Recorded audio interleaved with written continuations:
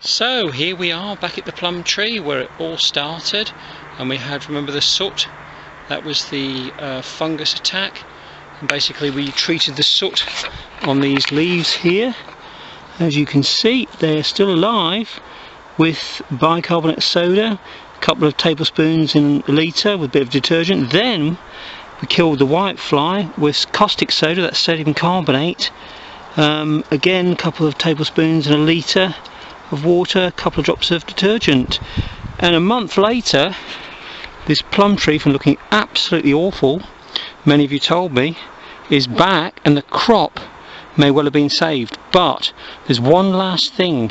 As these plums get riper and riper, look at the little scars. It's a battle zone.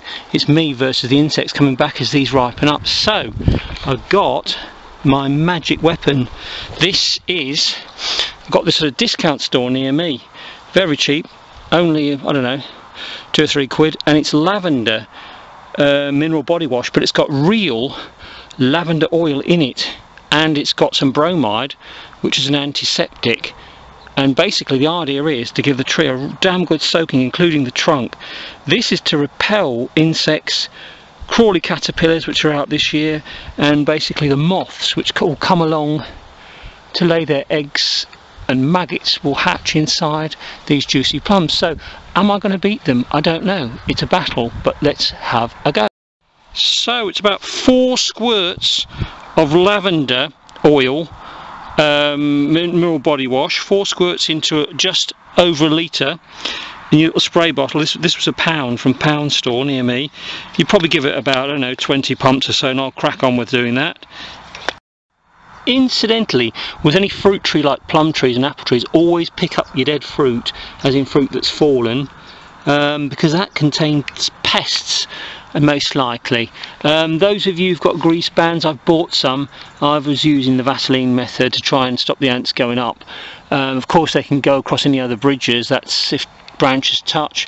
You can see already where you're going to have some possible maggots there and fly attack, which can lead to maggots. But with the lavender spray, I'm hoping that the worst of the battle is over. Some of these won't make it, but maybe I'll have enough to make some nice plum crumble, maybe even some plum jam. I don't know, let's see. Anyway, carry on with the spray. The secret to good spraying is also to go underneath the plums. Don't just go on the obvious on top. So really give it a damn good blast. Okay, and on the trunks, because that's where the little insects are going to, and caterpillars are going to crawl up. So the idea is, it's not about killing them with this stuff, it's repelling them. They don't like the smell. You're masking the smell of your lovely juicy plums, right, with lavender. So if you haven't got this stuff, you could use 10 drops of lavender oil. You can buy that in all sorts of chemists. 10 drops in a litre, a couple of drops of detergent, and away you go. Give the whole tree a damn good soaking. Make sure it's a dry day and there's no rain forecast, otherwise all your hard work could be undone. Remove your dead plums, your dead apples. You can have a bit of a spray around as well. I'm putting some comfrey leaves around this one. Keep the tree area clear, but you can also put a spray around it. But so I'll carry on with the spraying. And hopefully, by spraying underneath, because that's where the insects are looking, flying around, you can catch these plums and you have a nice little crop, maybe in a week or two's time. That would be sort of in September or end of August. So if you're brave enough to grow plum trees and take the rough with the smooth, then you can follow my methods of fighting the pests. Check out my videos of how to use bicarb and sodium carbonate or soda crystals, bit of detergent, and this last thing, which is a lavender wash.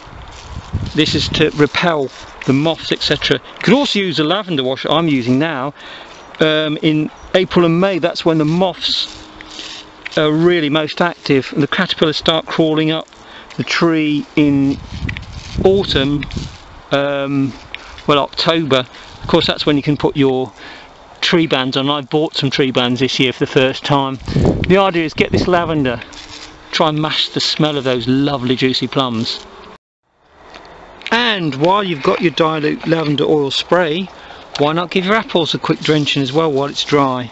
This is where you're going to have various coddling moths, and other insects trying to attack your apples as they're ripening in the sun. So a little bit of dilute lavender oil goes a long way.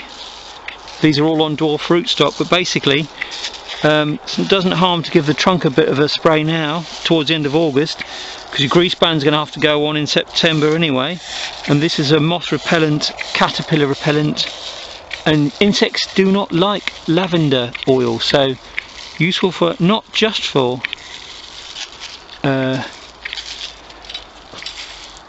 plums but also apples as well.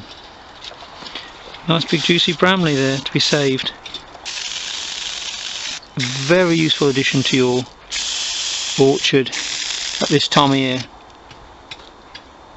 Okay, bye for now.